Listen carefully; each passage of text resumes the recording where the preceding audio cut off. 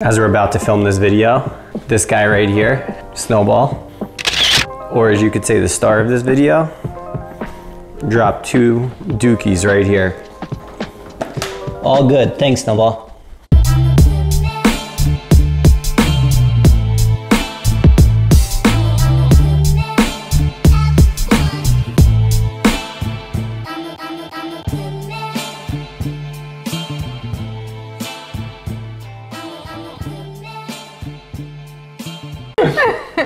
What we're about to do, we do not recommend for anybody to try this at all. This is for testing purposes. In an emergency situation, do the complete opposite of everything that we're doing right now.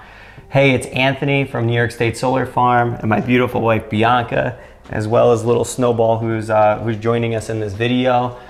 What we're about to do is Bianca has the iPad set up with the Tesla Powerwall app. And you can see right now the home is drawing 0.7 kilowatt hours. Upstairs in the house, we have every device off besides a few things and what we're running currently right now in the basement. We are going to shut the main breaker down and power coming in from the street. We're gonna run solely off our 3 Tesla Powerwalls. We have 3 Powerwalls at 13.5 kW a piece, totaling 40.5 kilowatt hours of storage. But what we're about to do is just test them out and see how much load we can put on them and how many things we could turn on in the house at one time.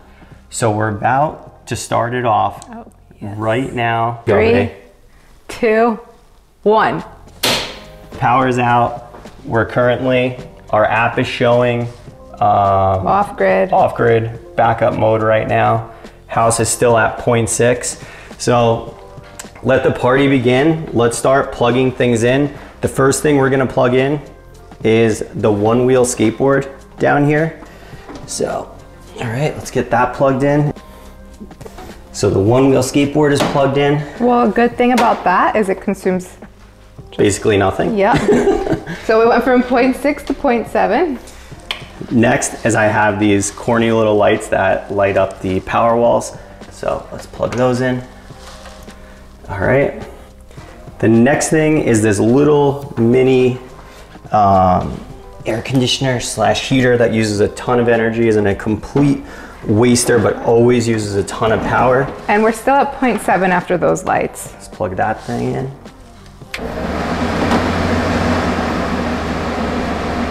You'll see in a second, that should bring the draw up. It went from 0.7 to 0.9. Next thing we're about to turn on, this industrial fan. Johnny, thanks for leaving this at the house.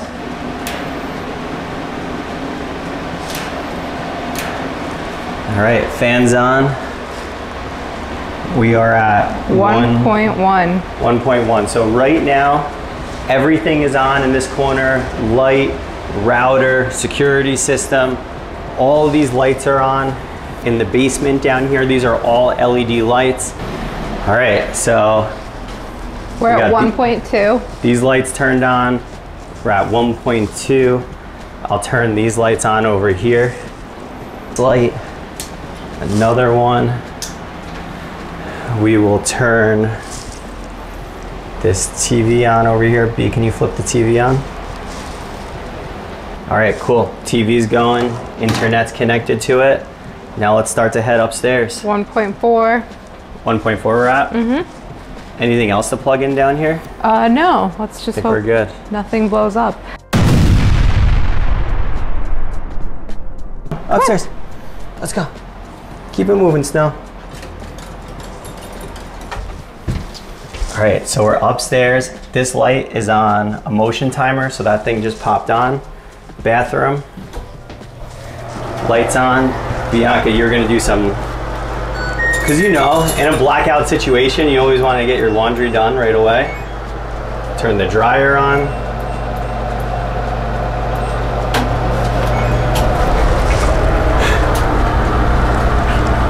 Oh man, the washer and dryer just kicked 7.4, brought us up to.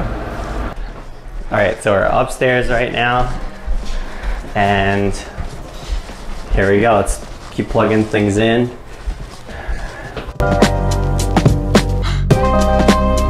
They're going. The dishes. So I did load up the dishwasher before this. So I did load up the washing machine and the dryer. So nothing's getting wasted. I swear, everything that's dirty. Okay. That's going. Next thing, Vitamix blender. I just put some water in there just to get that going. 7.3 kW we're holding. Coffee pot's on, we'll turn that guy on. All right, let's go over here, babe. Is there actual coffee in there? No, just water. Oh. All right, next we're in the living room. We just 1, 2, 3, 4, 5, 6 lights we just turned on. 8.4. Turn this light on. DV on. So right now, Bianca's gonna click on our heat pump that does all of our heating and cooling for the house. Those take a little bit to get going and the compressor to get going, so right now, let's see where we get to. 7.7. And the heat pump currently is on heat because it's winter. 40 degrees outside right now. So there's the heat pump kicking on a little bit. 8.7, 8.6. That'll keep rising right now once we get that fired up. What else downstairs do you think we could turn on? I think that's it. KW, by the way. Oh, a big one. Is there anything we could throw in the microwave right now? What was that beeping? Ah, what was that? What was what? What are you talking about? Why are you freaking out right now? I don't know. So just turn the microwave on for 30 seconds. Instantaneous jump to 10.3 on the microwave. 12, we're at 12. 12? Yeah. Okay.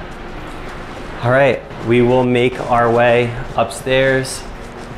All the lights are on down here. The TV is on down here. All right, let's keep this party moving. All right, bathroom. Guest bathroom. Guest bathroom light is on. Spare bedroom. We'll turn closet lights on, bathroom light. And we'll turn the heat pump on. All right, so the last thing I want to turn on in the house is 30-gallon compressor. I use this for cleaning the car, detailing. It's got the little air hose on there. We will plug this guy in. If I could do this with one hand, let's see. That scared me. What are we at now? 10, 11. All right, so we're at 11 kW right now with the compressor. Let's head back inside. This thing is pretty loud. We have the entire home running off those 3 Powerwalls, and everything that we could plug in right now, we completely have plugged in. So test complete. It was pretty cool. I've been wanting to do this test for a little while. It was an idea from my buddy Mike French in Hawaii. He actually had a customer that thought he couldn't even power like his refrigerator with 3 Tesla Powerwalls. So this just shows what you could power, and right now you could power everything in our house with these 3 Powerwalls. Each home is different, each design is different.